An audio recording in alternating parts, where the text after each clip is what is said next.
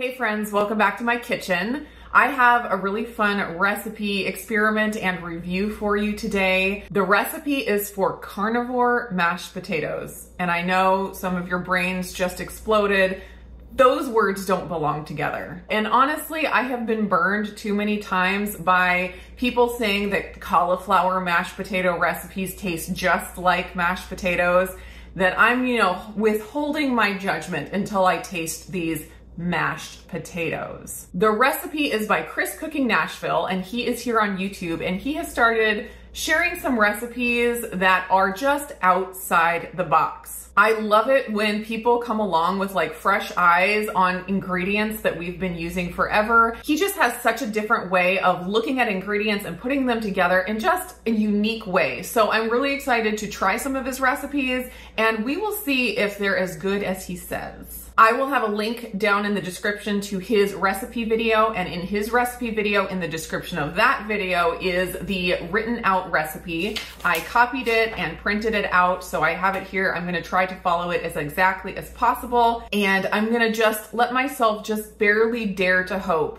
that I'm gonna get something similar to a mashed potato that's better than cauliflower mashed potatoes, although that bar is pretty low. So here are all of the ingredients. Everything you can see except for the white pepper is considered a carnivore ingredient, although there are those very militant carnivores that say anything that resembles something that's not meat is not carnivore. But then I want to ask them why they didn't just walk out in the field and like take a bite out of a cow, because any kind of like processing of the animal is unnatural. You should just go eat it right out of the field if you want to be a real carnivore. So for ingredients, we have salt, sour cream, cream cheese, butter, fresh mozzarella, and white pepper, of course, some Parmesan cheese, egg whites, some heavy cream, some gelatin, which we will do something very interesting with that I'm excited to experiment with, and some egg white powder. So back to the gelatin. He has regular beef gelatin in the recipe as well as toasted beef gelatin. And I have noticed in my experimenting that gelatin can get crispy. And that's one of the ingredients that really makes my carnivore breading recipe really, really delicious and like keep its crisp, is the gelatin in the recipe. And so when he said that he used toasted beef gelatin in this recipe, it kind of blew my mind. And I'm super excited to make it and to use it and experiment with, all the possibilities of toasted beef gelatin. So the first thing I'm gonna have to do is toast up some gelatin. A big thank you to Element for sponsoring today's video. Element is a huge supporter of my channel, and they really do make it possible for me to bring you all of these crazy kitchen experiments. So Element is an electrolyte supplement that I use every single day. It helps me stay hydrated. It helps me feel my best. I give it to my family. My kids enjoy it. They always are asking for it if they feel a little bit under the weather, or if it's a hot day and they need that little bit of extra hydration. The ingredients are just really, really clean, and I feel great about using it myself and giving it to my family. It also tastes really, really good. And right now they have their grapefruit salt flavor available. This is a seasonal flavor for the summer, and it just got released. So if you've been wanting to try that or stock up on that, do it now because it does sell out fast. I can say from firsthand experience that this is absolutely delicious. I think it might be my current favorite fruity flavor. Obviously, there's the chocolate flavors that are good in hot drinks, which is a totally different animal. But as far as the refreshing summertime fruity flavors, I think this is my favorite. Right now, Element is offering a special deal to my viewers. If you use my link, the one up here on the screen or down in the description, you can get a free sample pack of all 8 of their regular flavors for free with any order. So if you want to stock up on the grapefruit salt, make sure you use that link, and then you will also get the sample pack of all of their regular flavors. To get this deal, just go to drinkelement.com/indigo. That's drinklmnt.com/indigo. Place your order and you will get your sample pack. So he just said to toast the gelatin until it turns like a golden color. He said it doesn't smell good, doesn't taste good, but it's the secret ingredient for the recipe. I'm gonna do a little extra because I want some left to play with for other things. So I'm just throwing a bunch in there. I have my stove set to medium-high heat. We'll see how that goes.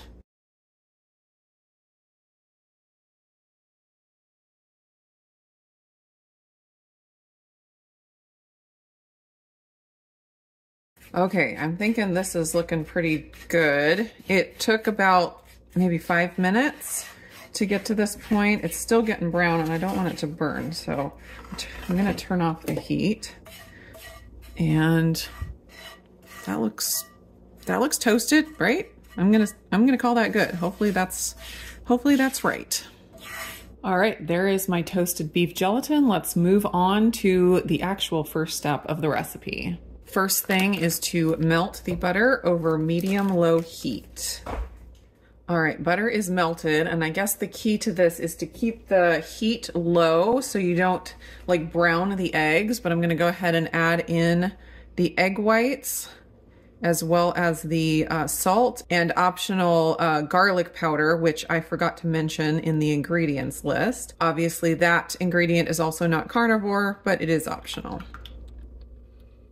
Half a teaspoon of salt, 1/8 of a teaspoon of garlic powder, or I am using granulated garlic. Now I'm just gonna cook this slowly until the eggs are like dry and crumbly, cooking off as much liquid as possible. Obviously there's gonna be some butter fat left that won't cook off, but as much of the water as possible, and you just wanna have it as dry as you can get it.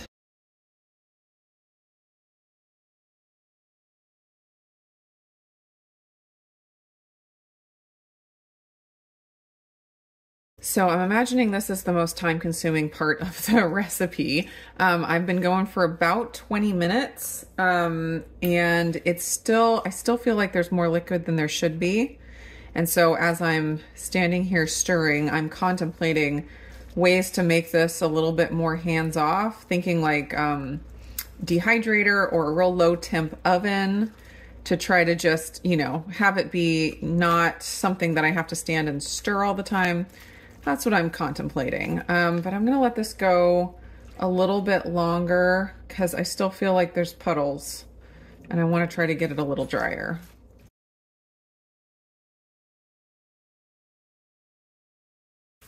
All right, I think we're getting close. All in all, it took about 25 to 30 minutes to get to this point. There's still some seeping, but I feel like it's mostly butter fat at this point. It's hard to tell though. That could still have some water in it. But you can kind of hear the sound change when the water all cooks off. It kind of gets like a louder, higher pitched bubbling sound, if that makes sense. All right, I'm gonna call it there and get going on the next step. This is all of my dairy that I'm adding in, the cream cheese, the Parmesan cheese, the fresh mozzarella, and apparently fresh is important. Regular shredded mozzarella will not work, and sour cream. And you notice I'm not giving exact measurements on all of these because I want you to go over to Chris's video and I want you to get the recipe from him. Definitely want him to get the views and all the credit for this recipe. Adding all of this to my Vitamix blender here. Next, I'm gonna add the toasted beef gelatin, the untoasted beef gelatin, and the white pepper. There we go. Now I'm gonna be adding my egg mixture on top here, which will take some doing. Oh no! Oh, goodness sakes. This pan is too heavy for this. Heading over to the Vitamix. Okay, gonna start out on low and use my pusher as needed. Turn it up a little bit.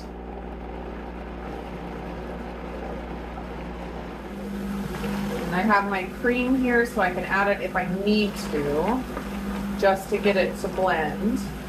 But it's supposed to add as little as possible.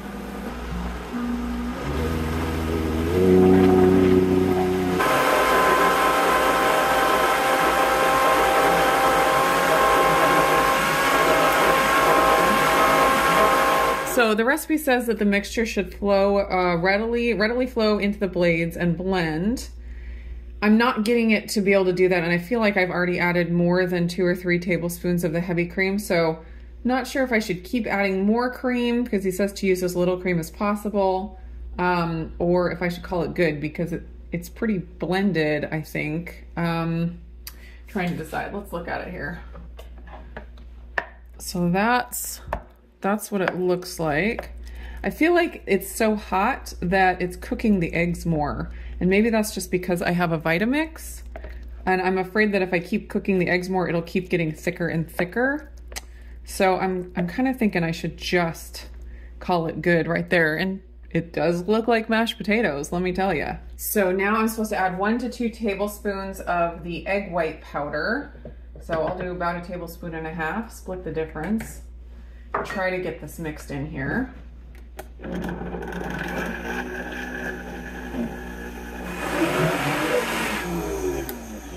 Okay, I'm gonna call that good, and we're gonna do a taste test. All right, so right out of the blender, you can see this is like the texture. So like if you knew that there were eggs in it, you could tell it's kind of got that egg white jiggle, if you know what I mean. And again, I wonder if the Vitamix, since it's such a high powered blender, if it cooked the potatoes a little bit more, and so I have more of that egg texture than you would if you didn't blend it so high. So I'm thinking if you do have a Vitamix, try not blending it all the way on high, just so you don't continue to like cook the protein. I made Mississippi pot roast last night for dinner, and I was so excited to try this recipe today because I wanted to eat leftovers with mashed potatoes. So, all right, I'm going to plate this up here. Give it a little well, if I can.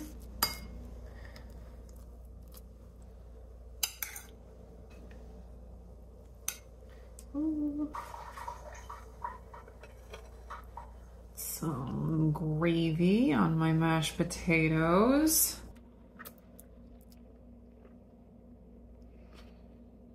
So that's what they look like on the fork, still steaming.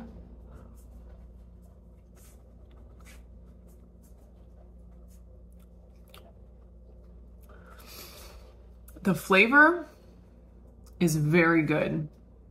Like, it's got the cheesy and the butter. The butter is definitely very strong flavor in there. Definitely does not taste like I'm eating egg whites, like scrambled egg whites. There is something a little bit different about it than mashed potatoes, but there is like that starchy feel at the end, like the stick to your ribs type feeling. I don't know if I can describe it accurately. They're very good. They are very good. And I am very interested in trying this again with my blender on a lower setting and see if I can get the texture a little bit creamier, because I think it's supposed to be a little bit creamier. Just from what I saw on his video, I do think that the extra cooking that the Vitamix does, because it goes to such high speeds, it actually does cook things. I think that affected the texture. So I'm really excited to try it again, and like the flavor plus a more creamy texture is gonna be phenomenal. I definitely see the possibilities for this recipe to be endless. So when I make recipes, my favorite like way to make recipes is to make technique recipes. So instead of, you know, making a sandwich recipe, I want to perfect a bread. Or instead of making a wrap recipe where I'm going through all the individual ingredients of, you know, what's in the sandwich or the wrap, I want to figure out the perfect wrap recipe. And as soon as you have those things, you have a bread, you have a wrap, you have a mashed potato, you have a rice, then you can use it in infinite recipes. And I feel like Chris is on the same wavelength with me on that one. His recipes are, you know, like these basics. Once you get them down, once you get a good recipe for them, you can just take it and do anything with it. And that's what I love. So I will definitely have the link to this video and recipe down in the description. Go check it out. Go subscribe to Chris and see what insane, crazy thing he does next. I'm sure it'll be very exciting. Here's my tip for breaking up the egg whites. Instead of using a spatula, use a potato masher. And how appropriate to use a potato masher. for a faux mashed potato recipe. It works wonderfully.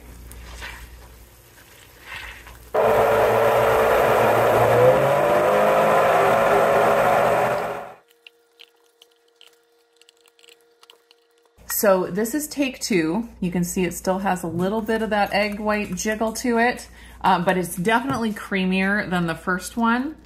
I didn't put the blender above about 7 on the scale. It goes all the way up to 10, and then it has the max switch that you can flip to make it go like the highest. So I only put it up to about a 7. I was never able to get it to have the mixture flowing freely over the blades. I'm not sure exactly why. I added the cream up to the 3 tablespoons, and I didn't feel like I should add any more. And since I did have a pretty good texture after I did that, I decided not to add the egg white powder because I thought it would dry it out too much. I wanted it to be more creamy like this. So I'm gonna call this good. There's a quick comparison in the texture. You can see this one, the first one I did was a little more crumbly and dry. This one a little bit more creamy. In the effort of full disclosure, I'm going to include my kids' reactions to this for those of you that are interested in seeing if non-keto people might be fooled. Okay, Charity, do you like mashed potatoes? Yeah. I have something for you to try, and I want you to tell me how it compares to mashed potatoes. I'm scared. Don't be scared. It's delicious. All right, here we go. What is it? I'm not going to tell you. You just have to think mashed potato. Think mashed potato.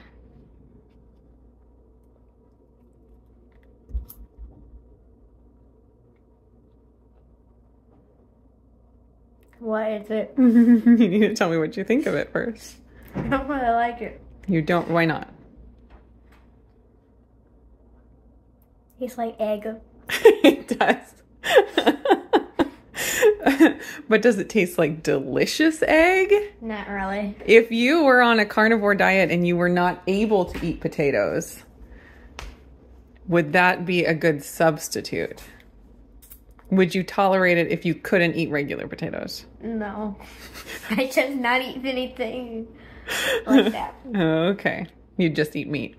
Yeah. Okay. So do you like mashed potatoes? Yeah. All right, I'm going to give you a taste of something and you tell me how it compares to mashed potatoes, okay? Okay. You have some on your lip.